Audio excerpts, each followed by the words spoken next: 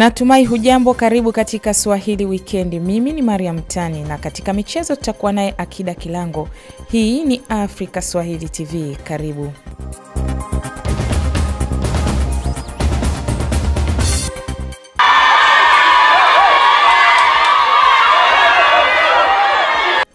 Waziri wa viwanda na biashara Mheshimiwa Chazi Mwijage amefungua duka la bidhaa mbalimbali jijini Dar es Salaam katika eneo la Mlimani City maarufu kwa jina la Danube, linalomilikiwa na kampuni ya GSM Group, na kuwataka wamiliki kuwapa kipaumbele wazawa.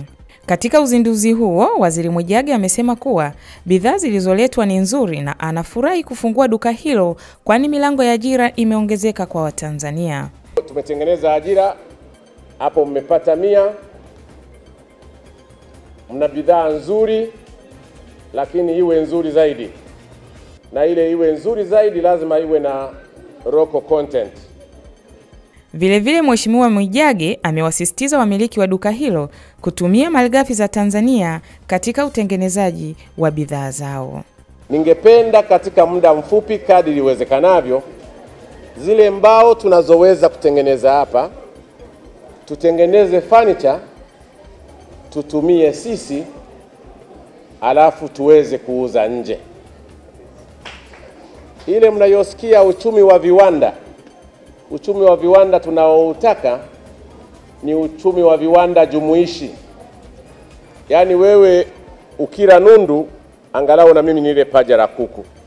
Naye balozi wa GSM Zarina Hassan amewataka Watanzania kutembelea duka hilo kwani bidhaa zote zinapatikana. Nyinyi mwenyewe mmezunguka mkaona kuna vitu vizuri, vitanda, vinini, yani kila kitu. Hamna kwenda sehemu gani unanunua hiki, unaenda sehemu gani, ukitaka bathroom, ukitaka kitanda, vitu vya jikoni, yani kila kitu kiko hapa. So when it comes to quality, nishaona yani quality ni 100%. We don't compromise when it comes to quality in the north. So jamani, tunawakaribisha leo vile tumefungua na tunasema please, sio leo Zaria tutaona Zaria, amna kila siku kitafuta kitu then no problem.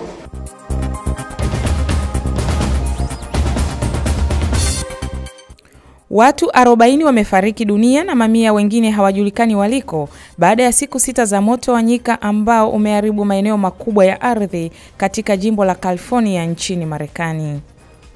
Gavana wa California Jerry Brown amesema kuwa ni moja ya majanga makubwa zaidi kuwahi kutokea katika jimbo hilo, na moto huo unazidi kutokana na upepo unaovuma kwa kasi ya hadi kilomita 70.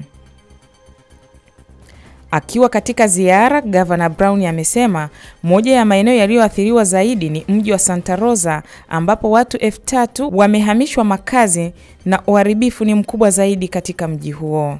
Huo ni moto mbaya zaidi katika historia ya jimbo hilo. Mpaka sasa zaidi ya watu 100,000 wamehamishwa na vijiji vingi vimegeuka kuwa majivu. Moto huo umesababisha moshi na majivu hadi anga la San Francisco, karibu umbali wa maili 50 na hata kwenda miji ya kusini. Takriban viwanda 13 vya mvinyo vimeharibiwa, na mmiliki mmoja wa kiwanda cha mvinyo huko Santa Rosa amesema moto huo umeharibu mvinyo wa mamilioni ya dola.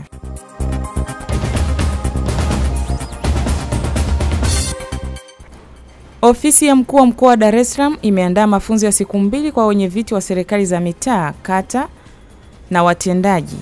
Mafunzo hayo yatahusu mambo ya utawala bora pamoja na ulinzi shirikishi kuanzia ngazi za mitaa. Benjamin Sita ni mstahiki meya wa manispaa ya Kinondoni, akifungua mafunzo hayo amesema yatawajengea uwezo wenye viti wa mitaa na watendaji kuwakumbusha mbinu za uongozi ili waweze kuwahudumia vema wananchi. Tunachofurahia mafunzo haya ya siku 2. Kwanza watawakumbusha sheria, kanuni, miongozo. Yatawakumbusha wajibu wao. Yatawakumbusha kwa nini wako pale. Nikawaambia watendaji wao ni wanamwakilisha mkurugenzi. Kuna majengo yanajengwa katikati ya barabara, kuna barabara za kupita kwa miguu zimezibwa, kuna kero chungu mzima. Vile Sita amewataka watendaji kuwa wabunifu kwa kuwa wao ndio waratibu wa mkurugenzi katika kata zao na mitaa.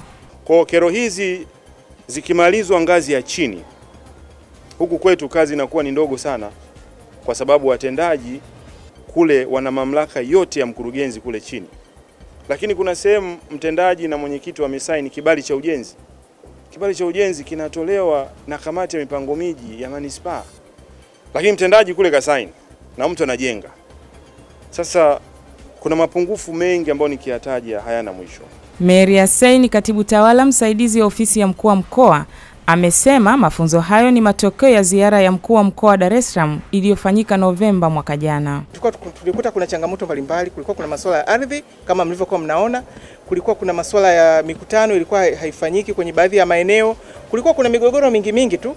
Kwa hiyo tulikaa nao, tukakaa pamoja, tukaangalia ni areas zipi, yani maeneo yapi ambayo tunatakiwa tuyafanyie kazi ili kutoa hizo changamoto. Na lengo letu kubwa ni kuhakikisha kuwa tunamsaidia mwananchi yule wa chini. Tunatatua migogoro, tunapeleka maendeleo kule kwa mwananchi wa chini. Na ndio lengo la Mheshimiwa Rais wetu, kuona kuwa tunawapatia wananchi wetu maendeleo, tunaondoa umaskini na kuhakikisha kuwa yani kunakuwa na hali ya usalama katika maeneo kule katika ngazi za msingi. Naye mwenyekiti wa serikali za mitaa Tegeta Pwani Evod Rashidi ameipongeza ofisi ya mkuu wa mkoa kwa kuandaa mafunzo hayo, na hapa anaelezea. Nitoe shukrani za dhati kabisa kwa ofisi ya mkuu wa mkoa pamoja na halmashauri ya manispaa ya Kinondoni kwa kutupa mafunzo haya ya siku mbili wenye viti pamoja na watendaji. Unajua hii ilikuwa ni changamoto kubwa sana kutokana na hii migogoro ambayo inaonekana inajitokeza kutokana na utendaji wetu wa kazi. Hatukuwahi kupata semina ya namna hii. Wakati huo mwenyekiti wa serikali ya mtaa wa Tegeta, Luteni Kanali mstaafu Ahaba Moses River, amesema wamejipanga vizuri kukabiliana na kero za Tegeta, ikiwa ni pamoja na suala la wamachinga kuvamia soko la kwa ndevu na kujenga kwenye mitaro ya maji. Ukiwauliza wanakwambia kwa sababu Mheshimiwa Rais alisimama hapa alituruhusu. Lakini swala hilo nimeshakaa na kamati yangu ya mtaa kwamba tutaondoa ili waweze kukaa sehemu ambazo zinastahili. Mwenyekiti wa serikali ya mtaa ndio anatakiwa awapangie mahala pa kufanyia kazi. Sio wao wavamie kwa kisingizio kwamba Mheshimiwa Rais alisimama hapa alafu wakaamua kukaa kwenye mitaro, wanapika, wamejenga vibanda kwenye mtaro wa Tano Road. Hicho hakikubaliki.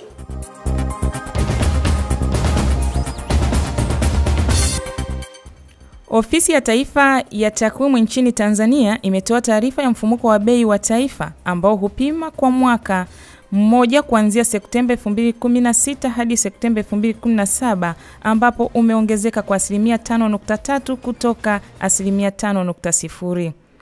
Efraimu Kwesigabo ni mkurugenzi wa sensa ya watu na takwimu za jamii, amesema kwamba kasi ya maendeleo imeongezeka kulinganisha na mwaka jana na kusababisha mfumuko wa bei kuongezeka kwa 0.02 na kufikia 0.4. Mfumuko wa bei wa taifa wa mwezi Septemba 2017, sijui niseme bahati mbaya au umeongezeka, umefikia 5.3 kutoka 5.0 mwezi Agosti 2017.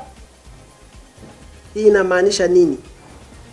Inamaanisha kuwa kasi ya mabadiliko ya bei za bidhaa na huduma mbalimbali kwa mwaka ulioishia mwezi Septemba umeongezeka. Akizungumzia mabadiliko ya mwezi na mwaka, Kwesigabo amesema kuna tofauti katika baadhi ya bidhaa japo ni ndogo, na hapa anafafanua zaidi.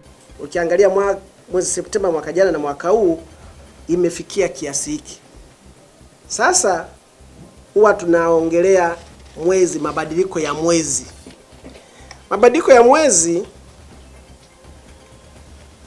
ni tofauti na mabadiliko ya mwaka.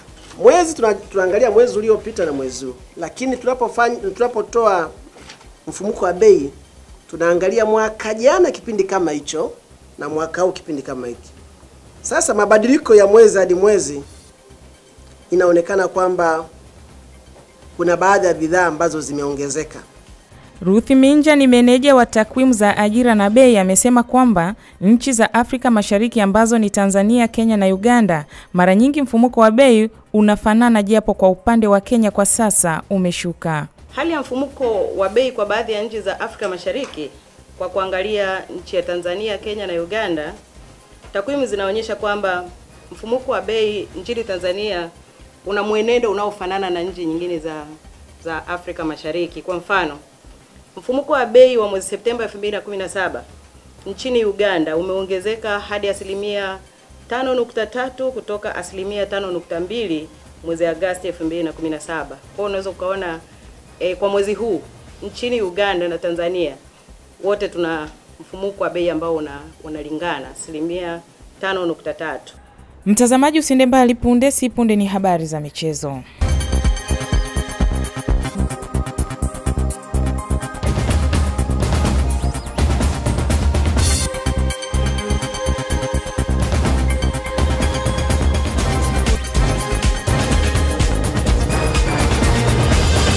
Wadau wa mchezo nchini wameomba kujitokeza kwa wingi katika kudhamini mchezo wa vishale, kwani ni mchezo ambao hauna gharama kubwa. Hamisi Suleiman ni afisa mtendaji wa kampuni ya insurance ya Salam Life. Mchezo ambao hauna gharama kubwa kulinganisha na michezo mingine.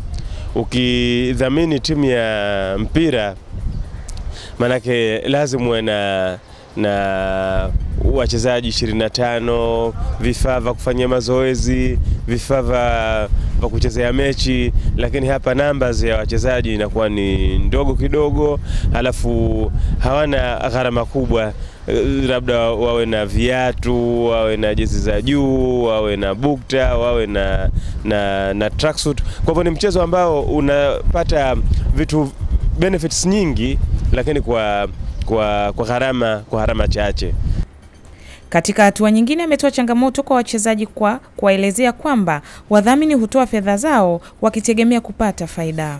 Zote unapodhamini timu, manaka unaekeza, na kila naekeza huwa anategemea kupata returns kwenye kile ambacho ama kiekeza. Huwezi ukaekeza kwenye biashara ambayo unajua itakupa hasara.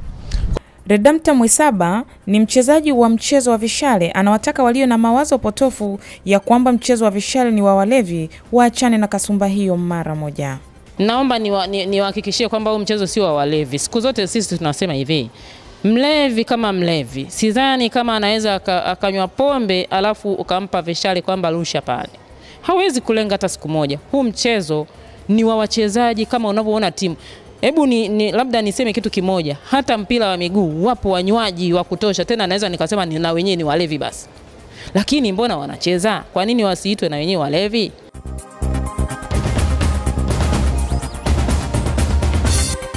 Hadi sasa madereva 35 wamethibitisha kushiriki katika mashindano hayo, na kwa wale watakaofanya vema watazidi kujiweka katika nafasi nzuri ya kushiriki katika mashindano ya Afrika.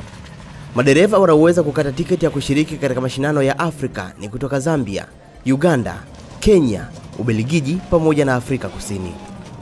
Hata hivyo, wanaofanya vyema hadi sasa katika ARC ni kutoka katika timu ya Multiple Racing chini ya dereva Manvir Barian pamoja na dereva mwenzake Drews Turok. Kwa upande wa nafasi ya tatu ni Christakis Fiditis, Clevan Gomez na Giancarlo Davite. Mashindano hayo ya siku mbili yatakuwa ya kilomita 188.80. Kwa upande wa msimamo ulivyo hadi sasa, Manvir Barian ana jumla ya alama 90, akifuatiwa na Larry Gomez mwenye alama 65, Clevan Gomez akiwa na alama 38 na Christakis akiwa na alama 36, nafasi ya tano ikienda kwa Giancarlo Davite mwenye alama 33.